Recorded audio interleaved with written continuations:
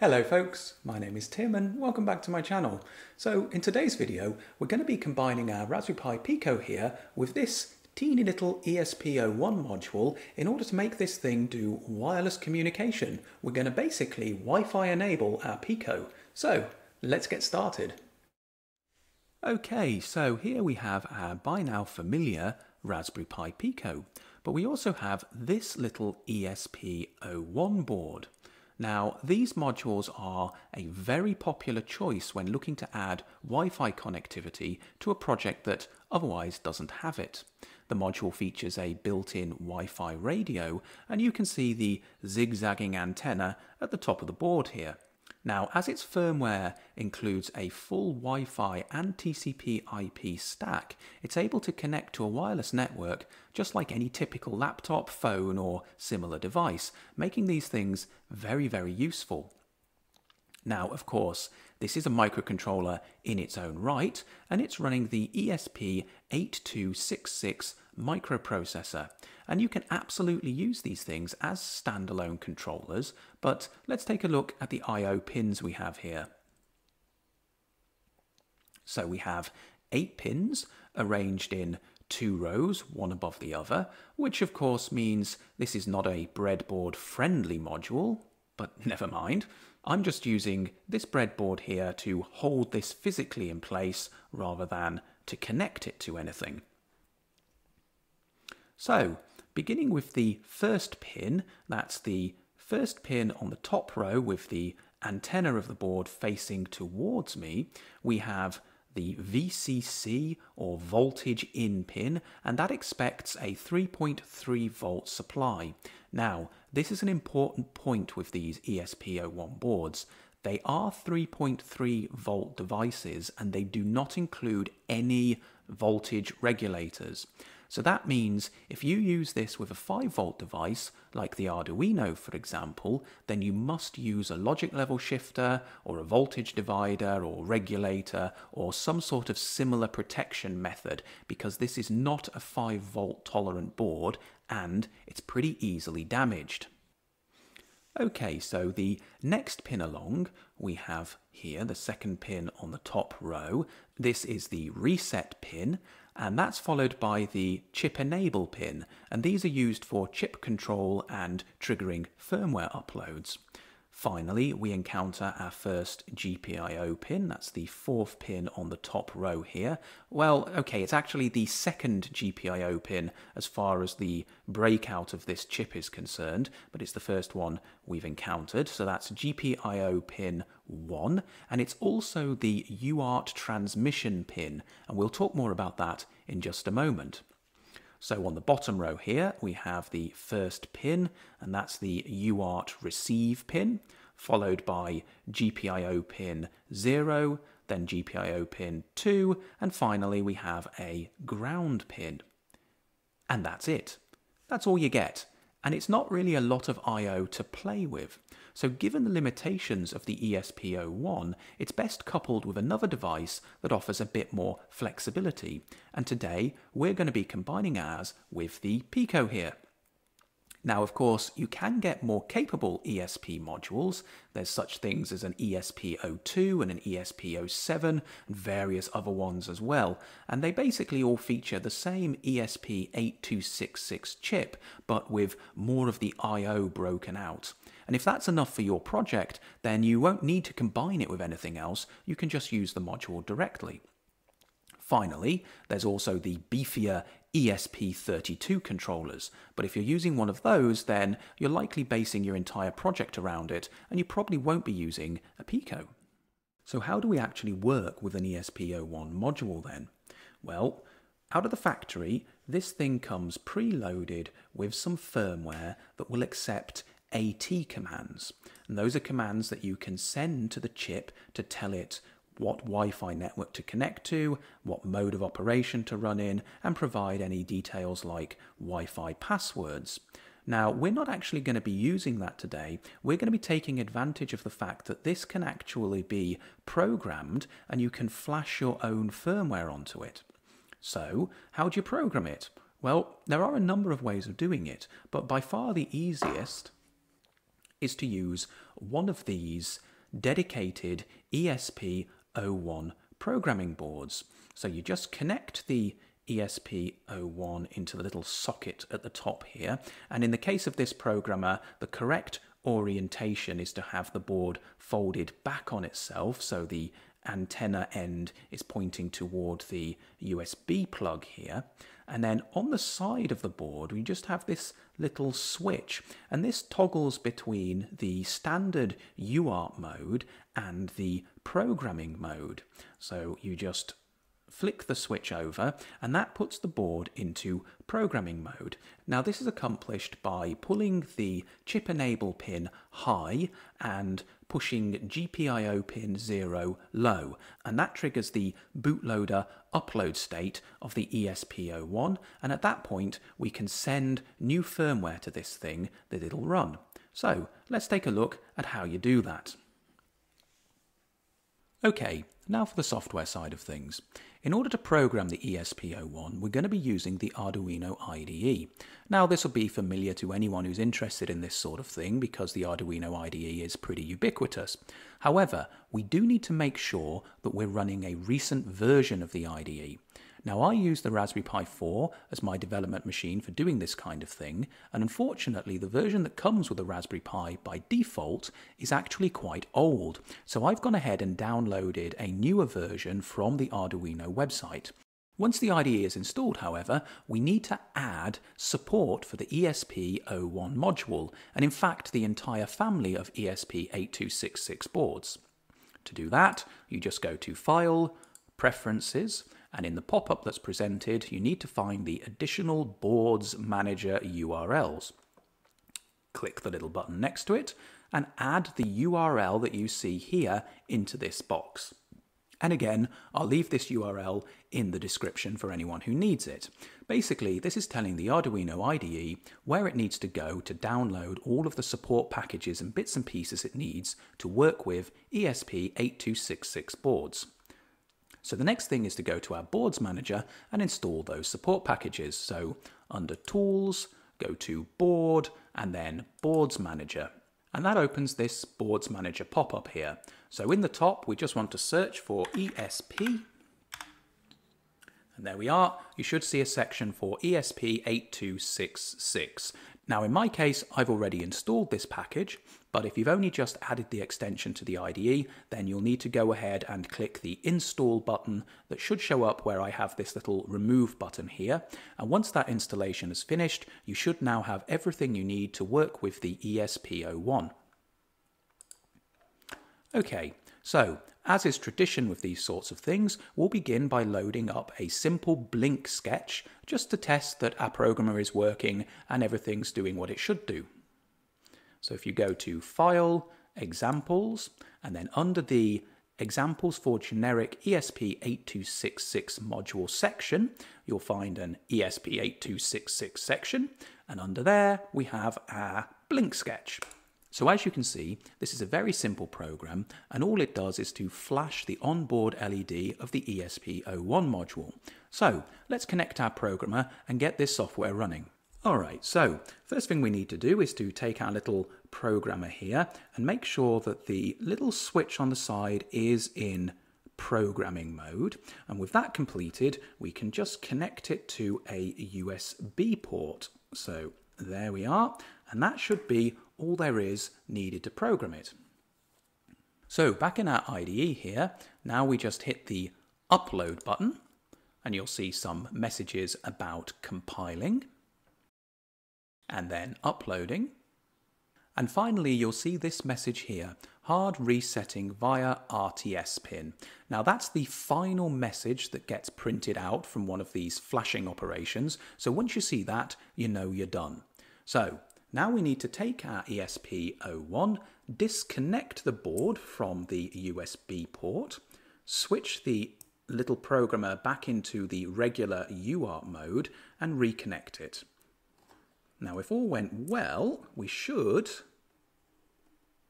yes, there we go. So we have our little blinking LED. So that's all worked exactly as we expected it to. We've proven we can actually load custom firmware onto this thing and make it do stuff. So let's make it do Wi-Fi stuff. So to make it connect to a wireless network, we're again going to use one of the example sketches that comes with the ESP8826 support package.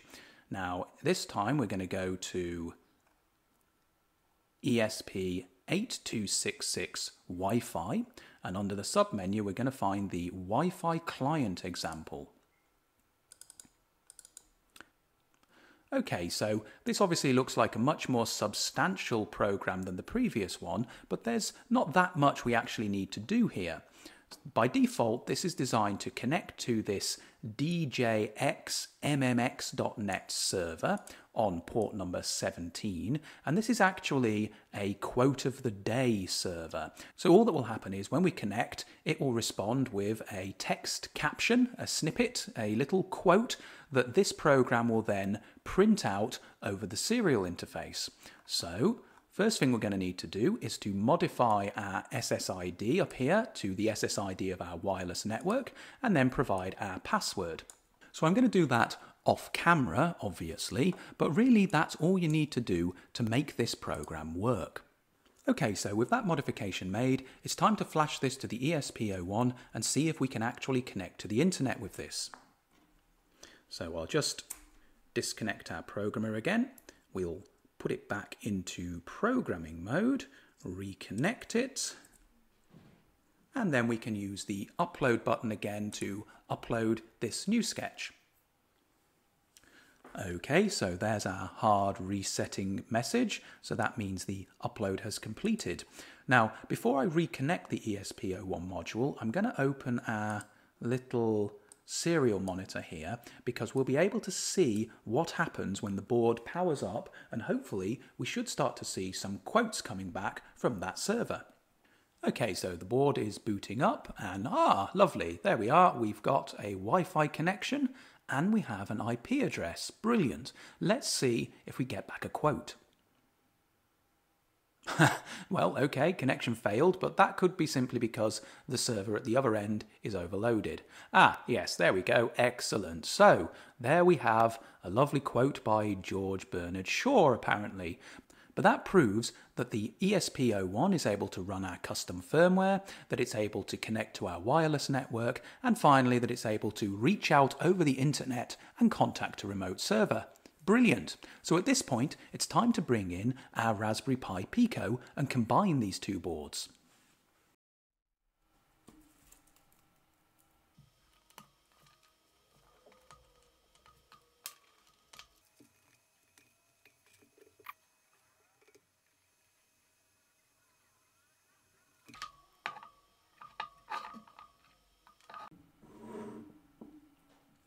Alright, well that's got everything wired up, and as you can see it's actually pretty simple. Because the Raspberry Pi Pico is a 3.3 volt logic level board anyway, I haven't had to worry about adding any voltage protection before wiring it directly up to the ESP01 here.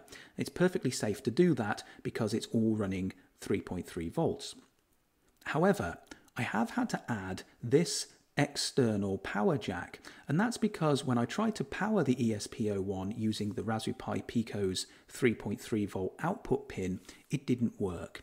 And I think that's because the ESP01 here, being a transmitter, required more current than the Pico could provide. So no matter, we'll just use an external supply. So the power circuitry here is very simple. We just have the 3.3 volt supply line going into the appropriate pin of our ESP01, and we have a ground line coming back. And of course we also have a ground line from one of the pins on our Pico here to give these boards a common ground connection. Now, to communicate between the ESP01 and the Pico, we're going to use one of the Pico's two UART interfaces. And there's that name again. UART. Well, we've mentioned it a few times already, but what is it? Well, UART stands for Universal Asynchronous Receiver Transmitter, and basically it's a time-based serial communication protocol used to send data between connected devices. It's an old and very simple mechanism that works by pushing bits out over a single wire connected between a transmission or TX pin on one device and a receiving or RX pin on the other. And if you want two-way communication, you need to add a second wire running between a second set of RX and TX pins, but wired the other way around. Now, being as it's time-based, the speed or baud rate of the UART needs to be agreed on by both sides, so they know how quickly to poll their input pins for fresh data. And we'll look at how that's set up in software in just a moment. Now, for the Raspberry Pi Pico here, the first UART interface is broken out onto GPIO pin 0 and GPIO pin 1. So pin 0 here, that's the blue wire, is the UART transmit or TX pin, and that is of course wired back all the way to the receiver or RX pin of the ESP01. And the green wire here, well, that just goes from the transmit pin of the ESP01 here all the way back to the UART RX or receiver pin of the Pico, and that is GPIO pin 1. So there we are, that's all there is to wiring this thing up. Let's take a look at the software that we're going to load onto our Pico here. Alright, so here we are on my Raspberry Pi 4 desktop again, and I've loaded up the source code to a very simple little MicroPython program that's going to be running on our Raspberry Pi Pico here. So let's take a look at how it works. Initially, we need to import some modules, particularly the UART module, because that's the interface we're going to be using. And here we build ourselves a little UART0 object. So to do that, we make a call to the UART module, and we basically say we'd like to use 0. That's the first interface of the two UART interfaces provided by the Pico. We provide the baud rate. Now, if you remember, I said that the baud rate needs to be synchronized between both halves of the communication in order for it to work. So here we're setting the baud rate to 115,200. And in this program here, this is just the Wi-Fi client demo program that we've already loaded onto our ESP01. You can see here a matching serial.begin statement using the same 115,200 baud speed. So basically these two components should be synchronized and able to talk to each other. Right, so back on the Pico side, we now need to tell it the TX pin we're using, and that's GPIO pin 0, and the RX pin we're using, that is GPIO pin 1. And that's all there is to setting up a little UART interface. So once we've done that, we dive into this loop here, and that's just an infinite loop that's going to keep on looping round and round and round, polling the interface to see if there's any data we should be reading. Now, if there is data, and that's detected here on line 8, this UART0.any method, that'll tell us, do we have any data, basically? Well, if we do, we dive into an inner loop here that simply reads all of the data from the UART, piece at a time, and stores it into our bytes array. So once we're done with that, we then come to this statement here that simply says, if len rx data, i.e. if there is any data available to us, then just print it out. So there you are, that's all the program does. In a nutshell, it basically reads all the data that comes in on the UART and then prints it out before looping back around and doing it again. So on the other end of our UART connection, of course, we have our ESP01. So coming over to this program over here, well, we're just using the same Wi-Fi client demo program that we've already prepared. So what's going to happen here is the ESP01 will connect to my local Wi-Fi network. It will reach out over the internet to this DJX MMX server, retrieve a quotation from it, and then print that out over the serial interface. But this is in fact the UART interface. So when that data gets printed, it's going to be received by the Raspberry Pi Pico over here, which will in fact print it out itself. So the net result of this is going to be that the quotation we see coming back will be printed in our MicroPython shell here, rather than in the serial monitor of the Arduino IDE. So let's give it a go and see if it works. So the first thing I'm going to do is to run the MicroPython program here. Okay, so there we are, that's running. And now I'm going to provide the 3.3 volt power for our ESP01 from my benchtop supply. Aha!